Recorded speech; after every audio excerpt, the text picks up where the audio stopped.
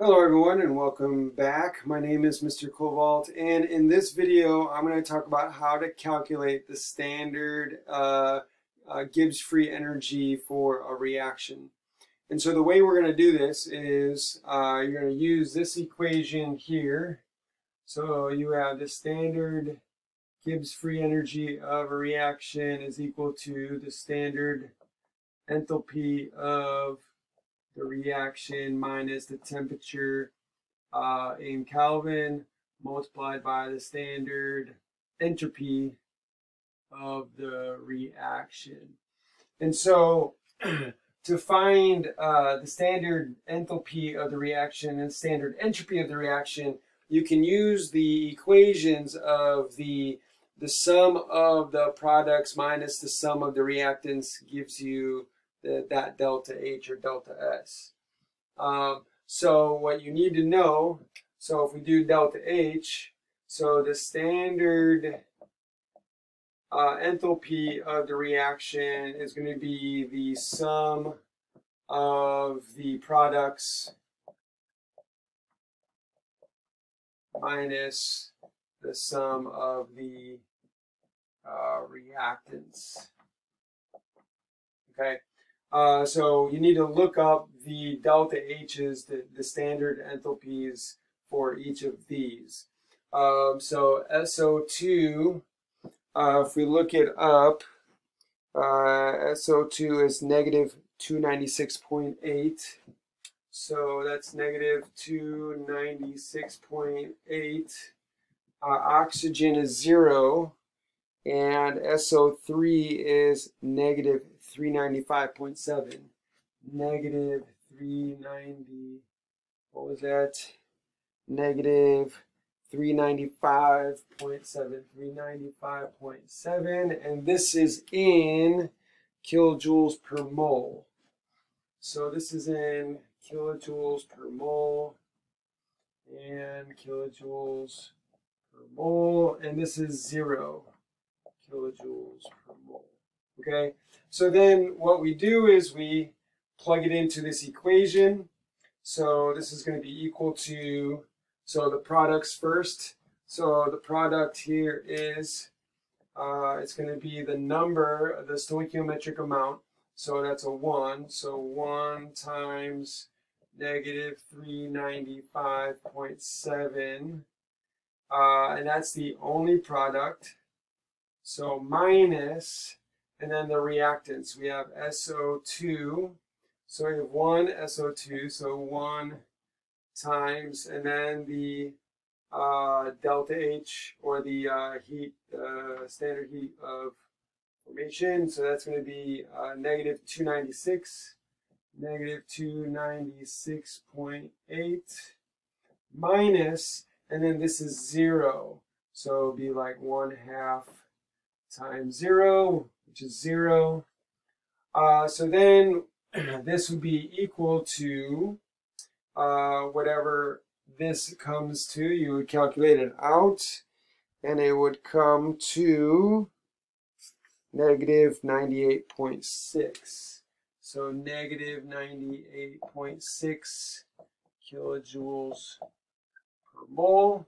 So that's the delta H of the reaction. And then you could do the same thing. It's pretty much the exact same equation, except for instead of change in enthalpy, you're doing standard enthalpy or entropy of the reaction is equal to the same equation, except instead of, this should be delta H. So this would be this should be standard heats. So this is standard heats of formation that we're using, standard heats of formation of products minus reactants.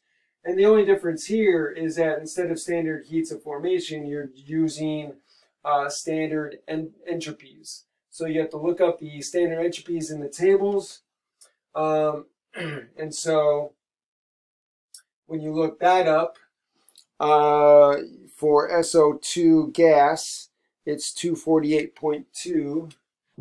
So that would be 248.2 joules per Kelvin. For oxygen, it's 205.2. So oxygen, it was 205.2. And then for SO3, it's 256.8. So 256.8. And again, that's joules per Kelvin. Joules per Kelvin. And so, again, what you do is you plug everything into the equation. So it's going to sum of the products. So here, the sum of the products is going to be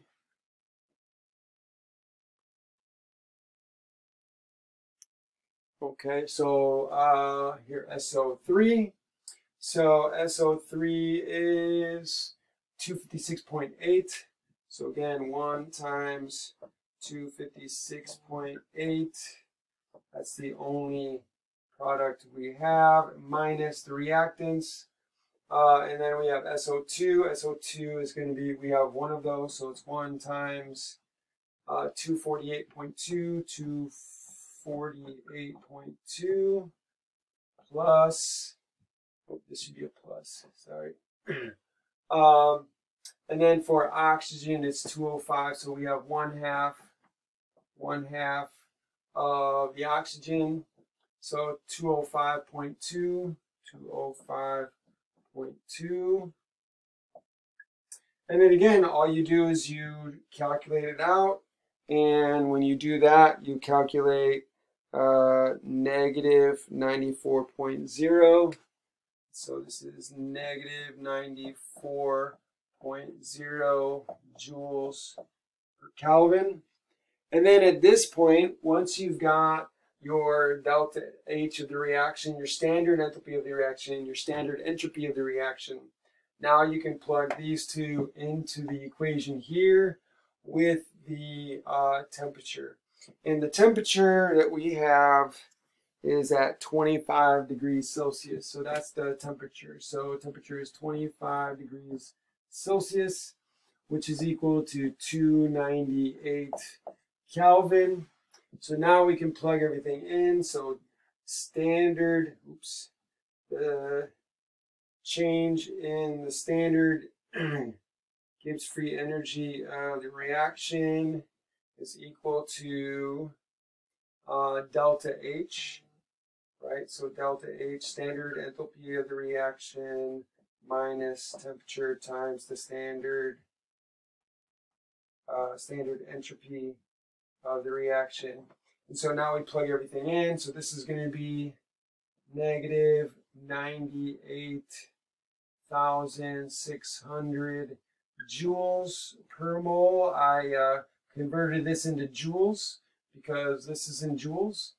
And then this is going to be minus 298 Kelvin multiplied by, and then we have the standard entropy. So negative 94.0 joules per Kelvin. Kelvin cancels out.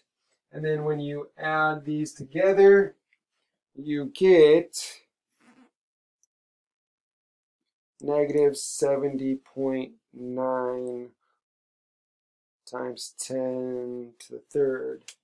70.9 times 10 to the third joules, or 70.9 kilojoules.